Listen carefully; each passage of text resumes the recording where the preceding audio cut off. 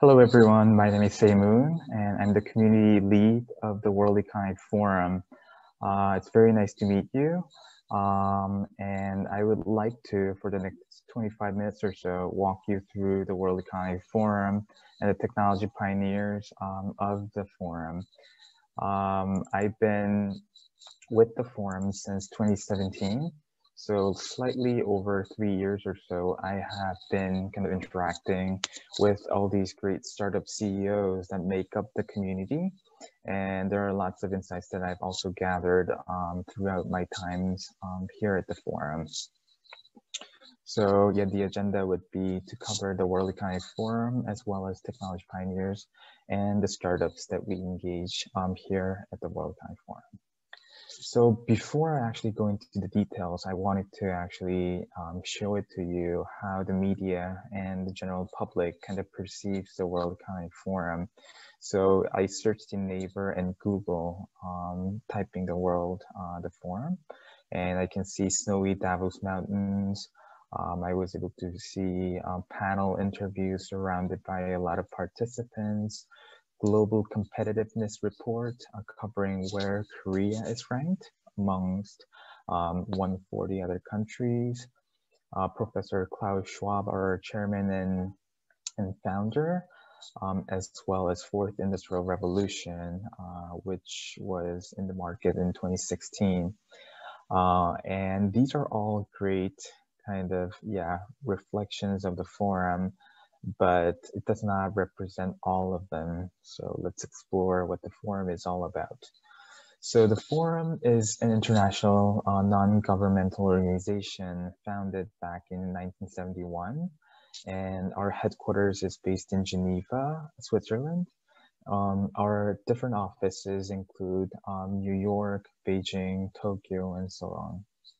The mission of the forum is to improve the state of the world. So all the initiatives that we have has this kind of focal point of contributing to improve the state of the world. Some of the major events that we host include annual meeting in Davos, our flagship meeting, as well as annual meeting of the new champions, which is called Summer Davos, as well as other types of regional meetings, including ASEAN meeting, as well as Africa, MENA, and so on, discussing on the regional kind of agendas that we have. And kind of our idea is to convene the leaders of different stakeholders, and we kind of provide a platform for everyone to convene to be able to shape agendas and provide a way for them to execute them. So our approach is based on the fact that there's no single entity who can improve the state of the world, our mission, on its own. So the forum kind of gathers different stakeholders, very important kind of building blocks of the society to be able to have their collective brain power to be able to come up with the most important and urgent agendas and kind of set up the action plans to tackle those kind of challenges. So you can see from this diagram that we're convening governments, international organizations, civil society, business, media, and academia, all these very important kind of building blocks of society to be able to proceed with without excluding any important players there. If you look at the history, as I briefly mentioned, we were founded nearly 50 years ago in 1971, and we've started with European Management Forum. So back then it was about European region.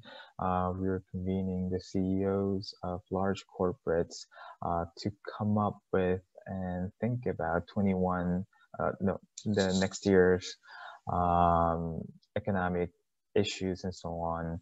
And we were kind of based around different events so that people come and on a regular basis to be able to discuss certain agendas. And then we kind of evolved to develop different communities of different experts. So for example, we were building the community of tech pioneers, startup CEOs, academia, civil society, And we've truly become a multi-stakeholder kind of format. And when we have a lot of these communities who are composed of really the experts in such fields, we are able to generate knowledge. So we're able to kind of come up with insights that are capturing different kind of aspects of the society. So some of the reports that we were able to generate by having these communities include global competitiveness report, global risks report, gender gap report. All those kind of knowledge was able to get generated by having a lot of different experts from different walks of life. Thus, we were kind of developing knowledge in certain areas and not just kind of generating those kind of insights via the form of reports. We were able to create different projects that kind of can actually be translated into an actual impact, not just ending it from a knowledge perspective. So we created over 100 projects. And now in 2020, where we stand is that we have 17 different platforms, which I'll explain in the next slide, where all these kind of projects fall under. So yeah. So these are the 17 platforms, all the way from advanced manufacturing to new economy and society, health, energy, artificial intelligence, blockchain, and so on and so forth. So some of these kind of platforms kind of include broad industries, and a lot of them also include different technologies, right? Artificial intelligence and machine learning is one of the kind of emerging technologies that we are seeing. So the platform, the one point that I would like to highlight is that just the reason why we didn't specifically use technologies or industries, but platforms, is that we're kind of looking at the openness of the term, that we're not being siloed into certain industries, but then we're kind of opening it for other peripheral industries, peripheral technologies to be able to work with certain platforms. So these are very open. And as I mentioned in the previous slide, our 100 plus kind of projects are kind of mapped into each of these platforms, and a lot of different kind of stakeholders within specific platforms come together on a regular basis to discuss about issues, to release reports, white papers, as well as gather in physical meetings and discuss about how we can overcome some of the challenges that we are seeing under specific platforms. And in doing so, the role of startups is really important, and it's getting more important as kind of times go by. We're faced, the global society is faced with a lot of challenges, including climate change, COVID-19, renewable energy, automation, aging society. All these kind of societal issues needs to be raised and needs to overcome with certain solutions, and often very innovative ones. And in the age of fourth industrial revolution and innovation is booming everywhere, startups are one of very important sources of raising these challenges as well as bringing solutions. And if you look from that lens, technology pioneers of the forum plays an important role. So just to give you kind of in a nutshell of what the Tech Pioneers are, it's a community that was established back in 2000, about 2 decades ago. And we have selected ever since most innovative and industry leading startups. And starting from this year, we have expanded our cohort to 100 startups that are being selected each year. And once they're selected, they engage with the forum for 2 years. And what we look for in terms of selection is that we are looking for innovation, how innovative the company is, how they're kind of leveraging the technologies in order to bring their value to the society, as well as impact. The impact they're bringing to the world is not so niche, but then broad enough to be beneficial to the broader society that we have throughout the globe. as well as the leadership, integrity of the leader, as well as how visionary the leader is, because often the case, tech pioneers will be sitting with alongside large corporates, public figures, civil society, different leaders that we engage at the forum. And what's also really important is the relevance to the forum's work streams. As I mentioned, we have 17 different platforms. And yeah, we are looking for companies that can really contribute to the work streams that we have under the 17 platforms, including a lot of projects, reports, and so on. And a lot of main reprints there, they come to include annual meeting of the new champions, technology pioneers workshop that we have within the community, as well as annual meeting at Davos and different kind of regional meetings, depending on where they're located. And some of the past tech pioneers include Google, Airbnb, Twitter, Cloudflare, Kickstarter, Slack, all these kind of household names have gone through the Tech Pioneers program. And now one of the biggest and most impactful companies that are kind of disrupting the world and industry. And there are some Korean companies that were selected, including Kakao, Lunid, and Skylabs. Just to give you an example or some examples of kind of recent tech pioneers, just to give you an idea of who they are. So Appeal Sciences, based in California, they develop edible coating product extracted from different plants and that are being kind of put on the surface of different kind of fruits that can increase the shelf life and kind of life during the supply chain management. So quite a lot of food are being wasted from the production towards the consumption, and they're doing these great they're leveraging these great technologies to be able to increase the shelf life as well as the life from the production and the consumption side to be able to eliminate a lot of kind of waste produced from that process. Volocopter, based in Germany, selected last year, is developing eVTOL, virtual takeoff and landing, which can pave the way to our future, well into the future, of creating kind of air taxis for use, which provides a lot of great insights on how we should design the cities, how we should design the transportation of the future cities. So a lot of kind of policies involved when it comes to looking at their portfolio and their businesses. Air Protein has this innovative idea on, rather than generating CO2 by creating meat and protein, they're actually leveraging the CO2, mixing with the microbe called hydrogenotrophs to create an alternative protein. This not only kind of spares the CO2 that should have been created by having the conventional way of creating it, but that's also kind of sucking the CO2 out of the air. So they're all of these kind of very creative tech pioneers are one of those kind of examples that we can see from the tech pioneers cohort. And their contributions are immense when it comes to engaging with the forum, in that they're interacting with different stakeholders, including large corporates, governments, academia, to give you a small example. So corporates are interacting with startups and learning from tech pioneers from that. Startups and corporates have different kind of ways of operating when it comes to speed of the innovation, the resources, the customer base, all are different, and startups can also help discuss some partnership models to be able to bring innovations to the society and the business by interacting with large corporates.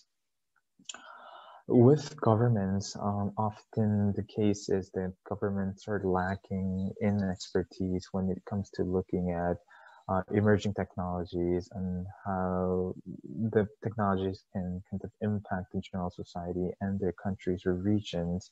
And what the startups are doing, including the tech pioneers, is to provide and provide an advice to the governments on how we can maximize the beneficial aspect of all these technologies while kind of mitigating and minimizing the risks that come along with it. So, because yeah, they are one of the experts in the fields of such technologies and businesses. They also speak with academia on that. A lot of tech pioneers are spin-offs from universities, so they come from the background of bringing innovation from the lab to the commercialization. So they can often kind of provide advice on how to reduce the gap from translating the innovation from the lab towards commercialization. So that's one area where they can also be able to provide insights. And within the startups themselves, within the technology pioneers, they're kind of going through the similar path, although their industry are diversely different. They can, for example, discuss within themselves about how we can actually manage the relationship with the board. When you grow a company from people of 10 to 100, how do you maintain the culture of innovation, culture of their unique company, and so on. So all these are can be discussed among the members of technology pioneers and the startups that we engage. So they're actually being mentors and mentees themselves, which is a great kind of way of learning from the peers. And aside from these, of course, their kind of main engagement and main contributions to the forum is to contribute via 17 platforms that we have by sharing their kind of specific expertise in such kind of verticals that we have. These are some kind of ways in which they can contribute and through which they can grow as well. So they're invited to the different meetings. So these are some of the photos from kind of past meetings, including annual meeting of the new champions and so on and so forth. So they're often invited as speakers to kind of share their insights and be asked questions about how we can proceed with all these different technologies. And as I mentioned, they come to platforms and provide their insights in different kind of thought pieces. So white papers from mobility is one example, and we also have reports from health platform on precision medicine. So a lot of them are involved in providing their experiences there. And not just to the kind of the communities that we have at the forum, but they're generally sharing knowledge to the public as well. So these are some of the agenda articles that we have, and we have great readership throughout the globe that are actually looking at these knowledge to be able to gain insights, and they often share their own kind of experiences to the public through the forums kind of platforms. To distribute their knowledge. And on the right, throughout all these kind of activities, through all these contributions, they're actually getting a lot of knowledge and network out of engaging with the forum. So compared to the industry and analyzing roughly about 100 tech pioneers, they're more likely to exit about 2 to 3 times. They're more likely to sustain compared to the industry about twice. They tend to fail about 1/3 compared to kind of the industry standards. Some of the lessons learned from my personal kind of takeaways by engaging with these successful tech pioneers include that when I actually look at them, they're not purely kind of wanting to take advantage of or leverage the forum to be able to grow their business. Of course, that's a really important aspect of it, but their core kind of attitude is to give away their knowledge. And when they give, naturally there comes along a lot of benefits, and that actually drives them to grow. So their attitude towards kind of giving away giving their knowledge and giving their insights to others that naturally kind of attracts success, I would say, of their own companies. And they're generally mission oriented.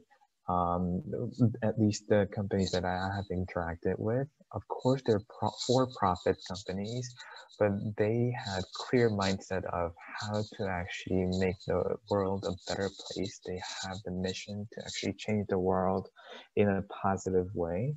So mission was at their heart, and they never let go of that, and that really stayed at the center of what they do. The bottom two is kind of capturing that they truly enjoy discussions, and yeah, they are generally a knowledge seeker in that when they were in discussions that are not directly kind of related to or not directly falling into their specific domains or verticals, they still really enjoy talking with different people and really eager to learn from them, to that can actually be a valuable asset when it comes to looking at your own industries as well. So those are some important lessons learned. And also, yeah, when I actually look at a lot of companies that I've interacted with, it seems like, and like going through the COVID, that's also very important is I think having the vision of becoming a unicorn, and aiming high and growing and dominating the market, that kind of vision is really important, and kind of um, having this like set goal that is really the one that everyone in the group can look for. That's really important, but in reality, when it comes to executing them, it's really important to have a camel mindset where the camels are really resilient and very thoughtful, thinking about strategic growth rather than very short-term growth, and very cautious, right? When you look at camels, they're very cautious, meaning that they are maintaining reserve to go through kind of turbulent times, including kind of pandemic. They're very financially conservative, hiring the right team and focusing on the technologies. And as I kind of mentioned earlier, have very long-term vision of looking into the future and converting challenges along the way, that can be a segue into the long-term success. And they're also very customer focused. They're not looking at others, but really purely focusing on the customers, to be able to provide the maximum value to them, which kind of leads to their success as well. So combining the vision of a unicorn and the execution plans like camels, I think that's really important characteristics, as well as what's really needed, especially in the times of COVID. These are some of the photos that I have gathered from my experiences at the forum. So one on the left is from Davos meeting, in the workshop where we invited a speaker to talk about how we can gain trust from customers, from a corporate perspective, whether it be large corporates or small startups. Yeah, gaining trust and kind of continuing their trust is really an important issue. So it was really great of an opportunities for tech pioneers to interact with large corporates, to see how each other kind of thinks of trust when it comes to customer trust.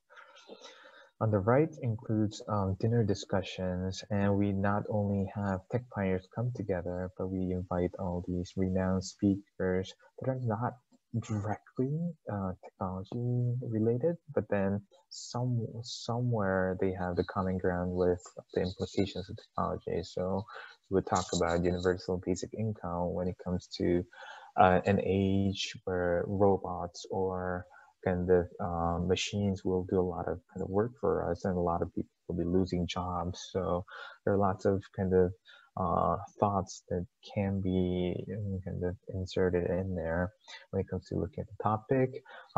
Inequality in global south. as well as AI. How do we embed AI in robotics so that it really best serves the needs of the humanity while reducing the bias? Some other meetings include academia and industry collaboration, the annual meeting of new champions, where we invited presidents of different universities and tech pioneers and large corporates to discuss about how we can bring the innovation effectively from academia to the corporate world, as well as startups, and how each and other can partner to be able to bring the most value to the society. Tech Pioneers Workshop on the right, we're discussing about different partnership models and startup ecosystems. How do we ensure that we embed ethics as well as sustain that ethics in businesses? So as you can see, we kind of break out into small groups and discuss. We come back to the plenary and they share their kind of insights with broader group of people that were in the same room. These are some kind of fun photos that we have taken. On the last day, our partner of the World Economic Forum, NASDAQ, kindly invited us over to ring the closing bell. So all the tech pioneers that were gathered in the workshop were able to get on the stage, and kind of was honored to be ringing the bell. And this really was fascinating experience for all the pioneers, and that a lot of them, if you're a startup CEO, one of your kind of final goal, not final goal, but then really important milestone that you're looking at into the future is to go on an IPO or get an M&A. And this was a great kind of way for them to actually feel what it feels like when going through the IPO and ringing the final bell. These are some insights and articles that I have been capturing throughout my kind of 3 years at the forum up until now. Is that I have, with the help of all these tech pioneers, written some articles about kind of different policies in different regions, including Singapore, Korea, Kenya, Israel, and Brazil, and was able to kind of capture their voices and how they look at the policies around their own country and how it's impacting their businesses as well. I also surveyed tech pioneers on how they're looking into the 5 years into the future and how the technology can bring benefits to the world and how the world should have been changed within 5 years.